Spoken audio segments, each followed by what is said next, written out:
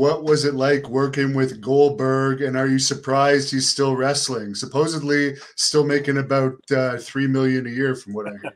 Uh, Bill's a great guy. I'm happy to see these. First of all, still in phenomenal shape.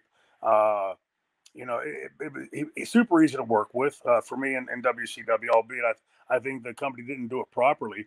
Um, there was no reason to just feed me up after building that heat to just take it right off of us. I think we could have really built that to something special. But again, that was just endemic to WCW at the time. Uh, it's by putting him in there.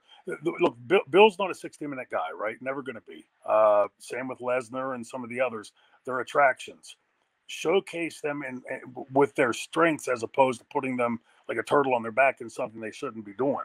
Uh, and Bill still being in the shape that he's in and being able to go, if you showcase him in that short explosive type way, the same as they do with Brock Lesnar, you can keep him protected. Not protect is part of the wrong word.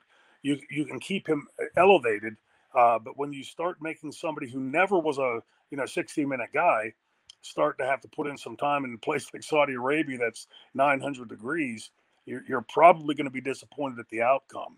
Uh, you know, when I see Bill and like how he sort of transcends like from the generations, it's reminiscent to me of what I saw in wrestling coming up. There was, like I said before, there were so many guys in that dressing room. It didn't matter who you were working with. They all had 20, 30 years experience and could sure as hell teach you a thing or two. And now with that being sanitized out, these guys and women, they're all in the ring with their peers. So it's pretty difficult to learn from your peers. Mick Foley and I both trained under Dominic. Both became pretty, big names in the business and drew some money. But if Mick and I had gone on the road all those years ago together and only ever wrestled each other, what could I have taught him? What could he have taught me? But by being in the ring with all the other guys that we did and learning over those years, that's where we started to then master the craft. And today, if what I'm hearing is accurate, a lot of the guys won't take that input. Don't care to get it from the guys that have been around, and just want to go out and do their thing.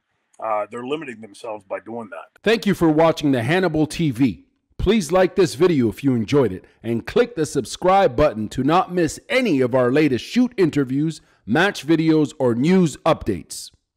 Support us on patreon.com for $1.99 a month to watch our full shoot interviews ad-free and help our channel grow. Follow us on Twitter at the Hannibal TV for instant updates.